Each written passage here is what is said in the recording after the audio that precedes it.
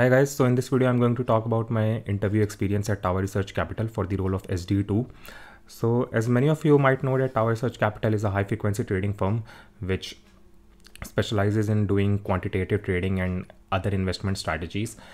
And TRC has offices, basically it is headquartered in New York City, but it has offices in Montreal, London, Amsterdam, Singapore, India, and Hong Kong as well. And there are other locations as well. Like if you want to know more about Tower Research Capital, you can actually go to their website and see. But yeah, the website is this www.towerresearch.com. So anyways, coming back to our point. So in India, basically they have offices at 3 locations. I think it is in Gurgaon, Gift City, and in Mumbai. So my interview was held for the role of SDE-II for the Gurgaon office.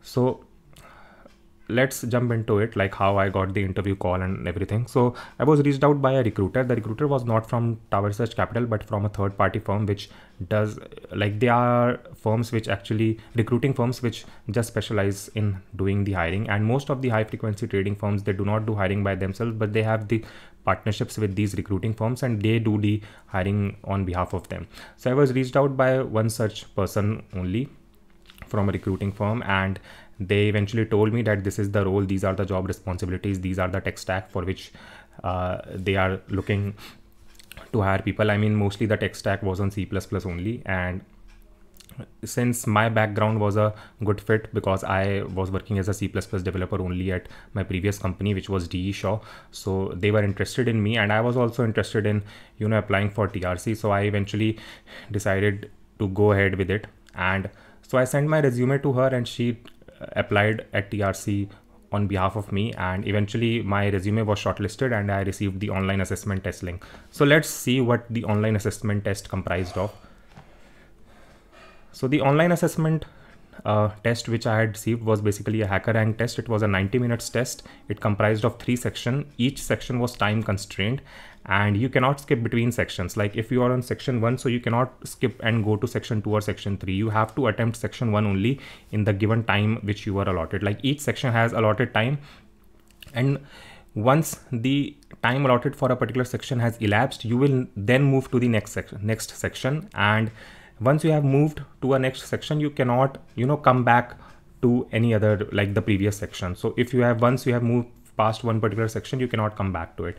So section 1 comprised of only MCQs. The MCQs were based on C++ data structures and algorithms, operating systems, computer networks, computer architecture, and time and space complexity of common DS and algo things. So these were mostly the topics on which MCQs were based on. Then there was section 2, which comprised of 2 debugging questions.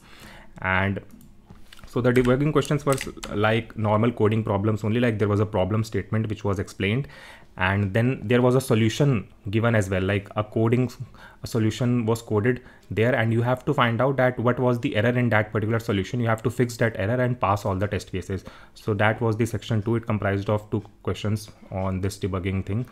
I mean, this debugging questions I have also seen in Code Nation online assessment tests. I mean, I'm not sure whether they too take these kind of assessment now or not, but back in, I think 2016 or 17, when I had appeared for Code Nation, so once I had cleared the round 1, which was the online assessment test which comprised of data structures and algorithms, the round 2 was on debugging questions only. But anyways, then there was section 3, which consisted of 2 coding questions, like 2 data structures and algorithm questions. The questions were hard. I mean, they seemed hard to me. Both of them were graph problems. I do not remember the problems exactly, but one of the problem I solved it using Floyd-Warshall algorithm. So in case you want to get a feel of how hard coding problems are asked at Tower Research, in Tower Research online assessment tests, or, you know, get a feel of the problem statements they ask, so you can actually attempt a test which is public on HackerEarth. Like this test was basically taken by TRC back in 2018. It is publicly available on HackerEarth, and I had also created a video on this test. Like I had explained one of the questions, which was a dynamic programming questions. You can actually watch that video as well. It was this video, multidimensional DP. This was asked in TRC. Okay, so that question is there in this test as well. I think that particular DP question can be solved using 3-dimensional DP, 2-dimensional DP, and 4-dimensional DP as well. Anyways, so that was all what online assessment looked like. I cleared the online assessment test. I was able to like solve both the coding questions. I think I also got all of the MCQs right, and in the debugging question I was only able to, I think, solve one problem, and eventually I got the interview call. So let's see how the interview looked like. So I mean, at TRC the interview procedure is like this, that every interview round is a elimination round. I mean, if you won't clear a particular round, then you won't move to the next round. So there comes round one. So round one comprised of theoretical questions on operating systems and computer networks. I mean, the interviewer actually went deep in these two subjects and asked a lot of questions. There were some computer architecture questions as well.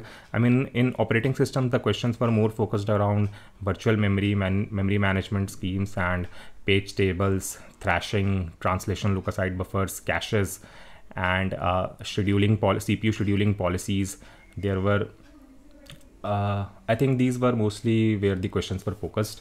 And in case you want to like basically refer the resource for operating system, so I had created a video which is this, how to prepare for HFT interviews, and there I have told a book which is Galvin, and if you have gone through that book, you can easily like clear like at least all the questions which were asked to me in this particular round.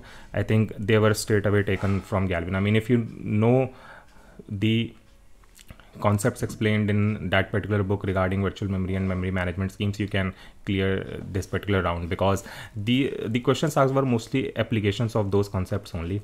And then in computer networks, the questions were mostly focused around transmission, TCP protocol and UDP protocol. Then in data structure algorithms, there was a one binary search question. So for that particular question, there is a blog or a tutorial given on Topcoder regarding binary search. If you have gone through that tutorial, you can actually clear that. I mean, you can easily solve that particular question. Let me actually find out. I will basically link that particular tutorial in the description section of the video. But yeah, again, that binary search is a very that binary search technique is very commonly known.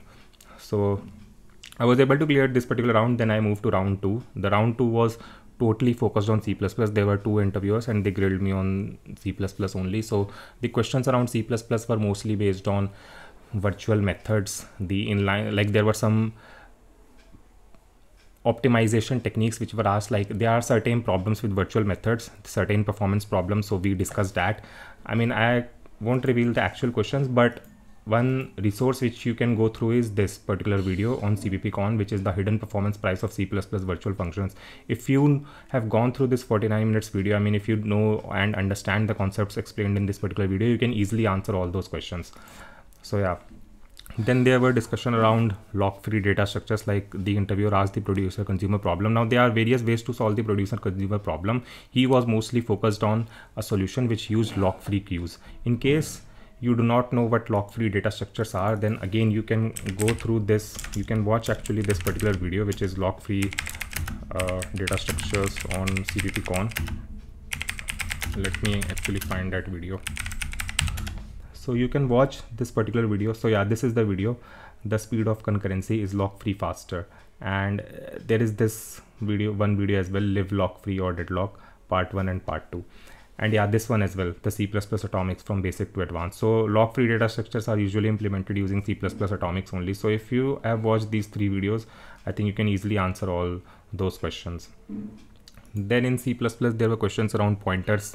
Like for answering those questions, you should actually understand, like you should have a good understanding of pointers and references. Apart from that, you should also understand that, let's say you have an array of any type, and when you write array I, so what it basically translates to behind the scene. So basically, if let's say the array was of integer type, so array I basically means that you are dereferencing the present on this ith location. So that is computed something like this, I multiplied by size of int. So you should actually understand that the writing array of I means this. Similarly, let's say this array was of some employee type, which is a custom class, then this size of will be replaced by that. So yeah, again, like these are the concepts of pointers in C++. And I think that is mostly it. I do not remember if they asked any other questions on C++, but these were the areas where they grilled me a lot. And yeah, there were some object-oriented programming questions as well in C++. So yeah, then came the round 3. I mean, I did not do very well in this particular round, but I was still able to clear it. I moved to round 3. In round 3, the interviewer started by asking some puzzles, and I was able to answer all of them. I mean, in some puzzles, for answering some puzzles, I did need some hint from the interviewer, but I was able to solve them. So yeah, one thing is that as well, that you should, keep an eye on the hints which the interviewer is giving, and try to think, or why those hints are given to you, and try to use them to build solutions. Usually people ignore those hints, but yeah, that is not actually a very good thing to do. Then eventually there was a data structure and algorithm questions I was able to solve and code it. Then I moved to round 4. In round 4, there were 2 hiring managers. So they discussed about my project at SDE-II. So my project discussion at SDE-II was also held in round 1 as well. I mean, the interviewer who took round 1, he also discussed about my project at SDE-II. Then there were some C++ questions, like they asked me to implement the std string class, like how would you write your own std string. And yeah, one more thing is that in round 2, where I was which totally focused on C++ questions, there was questions on smart pointers as well, which is they mostly focused on how std shared ptr is implemented behind the scenes. So for actually reading or understanding that, you can actually go through a book which I have given in this particular video, how to prepare for HFT interview. So I have described a book called Effective Modern C++ by Scott Myers. So there is a chapter in that book totally dedicated to smart pointers. You can read that and you will have all the answers which were asked to the questions which were asked in this round. So yeah, again, smart pointers are very important for C++. Then there were some behavioral interview questions, and then there were some questions based on team and cultural fit. I eventually moved to round 5, where there was another hiring manager. He told me about his team, like what kind of work they do, and he asked some basic team fit questions. And he was, I think, pretty impressed with me, and he actually tried to convince me in that particular interview that why I should join his team, why the work his team is doing is actually aligned to my goals and the work which I have done in the past, and how both of us will benefit from my past experience.